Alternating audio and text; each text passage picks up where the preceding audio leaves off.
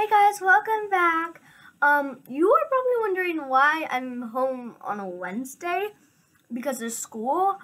Long story short, I went on my vacation 3 days before everyone else. So I came back a week before spring break ended. So I'm stuck home for a week. Great. Just ignore my hair right now. It's just really bad. My skincare, this is just worse. Okay, whatever. My skincare routine, it'll forever be short. But my Shein girl, I'm getting like $19 worth of stuff, and that's a lot of stuff. I'm getting like a jade roller, makeup wipes, makeup masks. I can't remember. Ignore my brother in the background. Anyways, let's get ready. If you haven't seen my packing / cleaning my bedroom, I don't know what the title is. It's like packing / cleaning my room for my vacation. If you haven't seen that video, go watch it before I spoil what happened.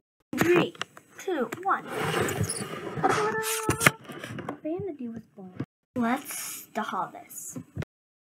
Before I start my skincare, I like to get my hair done and part it and stuff because I love parting my hair. Let me see if this looks good. Hi! Okay, I like how it looks, so I'm just gonna brush it out later. I remember something that I'm getting 2 new beauty blenders. Because my old ones don't work. Or my old one.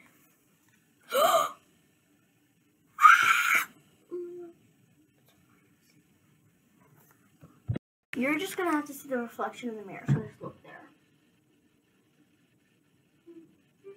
Cold! And the rest on the gigantic forehead.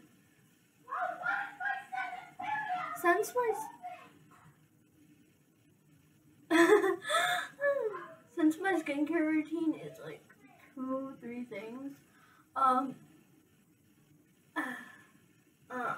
it's kind of boring and short. So once I get my Shein, it'll be a little longer. Oh, I remember something I'm getting like a cream organizer to be knees. Chill. Oh my gosh, they're just hitting everything. So my moisturizer's on. I'm getting 2 organizers, one for my cream and moisturizer, and then one for lip balm. Gotta let my face dry for a little bit. Because it gets super wet. I don't know why. I'm not actually kidding. I'm just making it. There we go. Oops. Next is a little mini guy, which is Radiance Grooming Complex. It's wrinkle.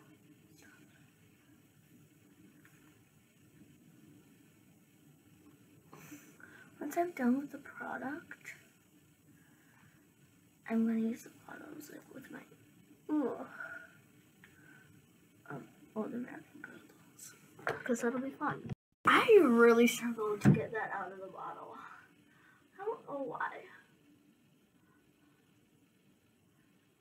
I'm trying not to have wrinkles, so if this thing helps, because look at all my fine lines. See, it's really bad. I can give myself a double chin. Yes. I'm more cheering. Damn! Quickly. Why did I just slap myself? I don't know, but I look glowy in this lighting. Hallelujah.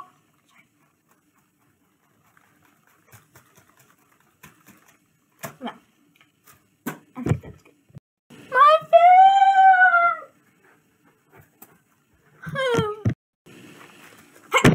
Done. I threw it. Stop with the fan nonsense.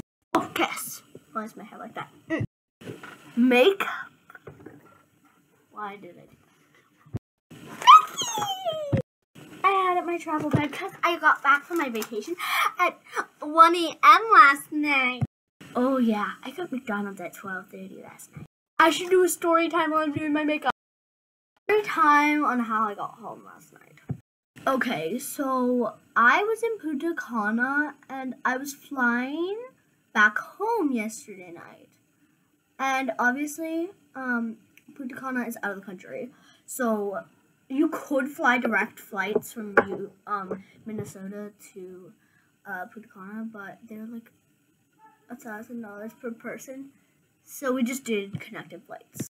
So when we did connected flights, our first flight from Punta Cana to Miami was a great flight.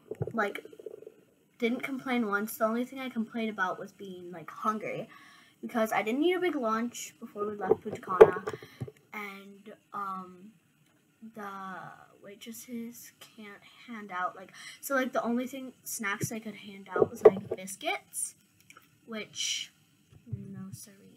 But I ate them because I was so hungry. So we get off the flight, and our next flight is Miami to Minnesota. And we get to Miami. We go to, what's it called? It's like the passport check, that place. What's it called? I can't remember. So, passport place.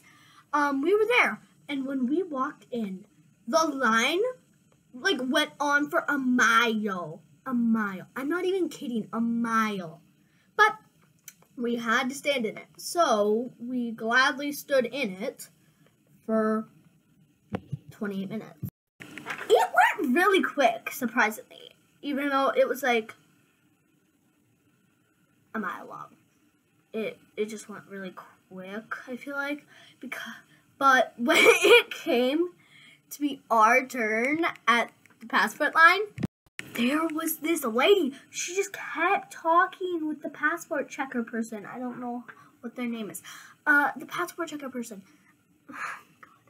And she just kept talking, and everyone wanted their turn to go fast because our flight when we got off Miami was a 3-hour wait, and we had to get our luggage because, long story, when we were getting on the flight to Miami, there were no carry-on bins open because all our bags were carry-ons. So we had to check bags, but they did it for free because we were supposed to have carry-ons. So we had to get our luggage, we had to go to passport check, and we had to find our gate and go through security. So that's when it all started. We went to get our luggage after that. That went probably the quickest. We found it quickly and we got out of there really fast. And it was really, really easy. When we got to the security line, I almost fainted. It went on for almost 2 miles. And it wasn't going fast at all. Like, the other one, it lasted 20 minutes. This one lasted like an hour and 15 minutes. And when we were about to stand in line, we were about to miss our flight. The doors closed in 15 minutes, and we were still standing in that line. And there was this girl in front of me. She was, like, older than me, and she was, like, a grown woman. And her flight was boarding in this line, and she was in the back of it. And there was these people that said, "My flight boards in 20 minutes!" And the security people just let her go. And then that girl said, "My flight is boarding, I need to go." And they're like, "Go to the back of the line." And they got some nerve to do that. Okay, so it's finally our turn, and right before our turn was, we were just waiting. We were like, we're gonna miss our flight. And then this worker, she opened up another lane right then. You could open it up like 50 minutes ago. So we put our bags on really fast. We were like, and my bag had something in it. My bag. So the boys, my dad and brother, they went ahead to the gate.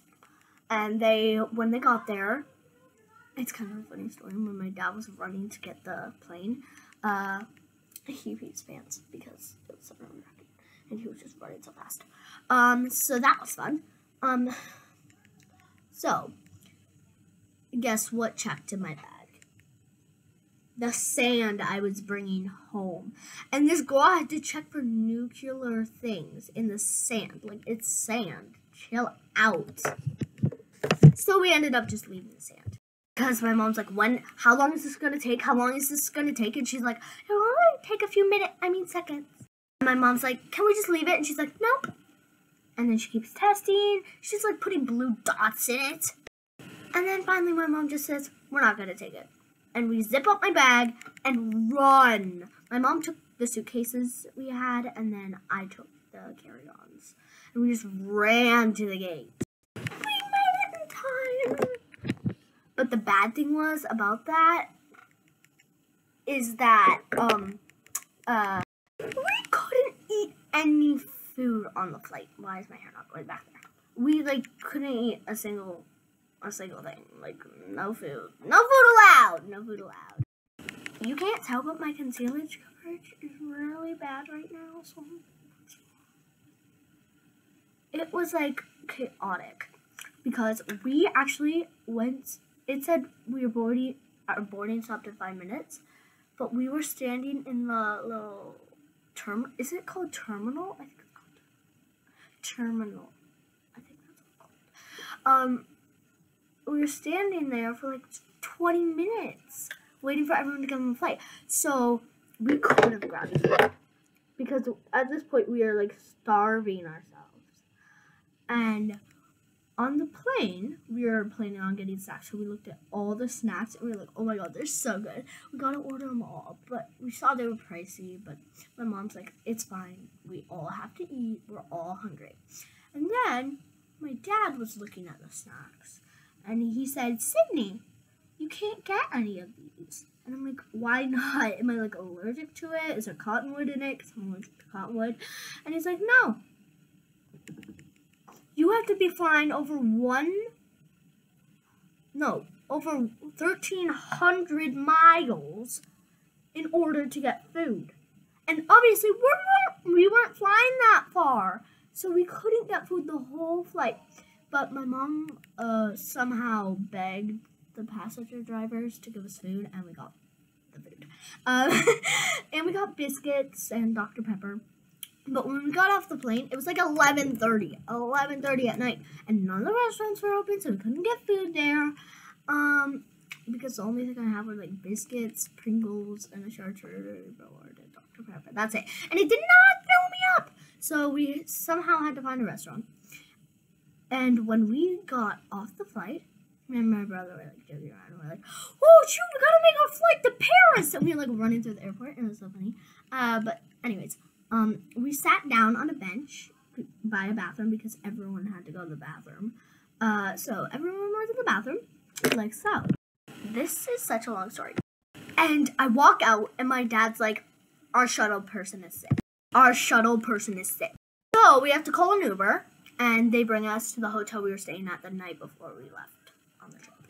We get our car, and we drive to McDonald's! Because the McDonald's we went to was open till 1 a.m. It was 12:58 when we opened. But that's okay. They still gave us our burger, which was awesome. Thank you, McDonald's. I went to bed at 1 a.m. last night. Yay!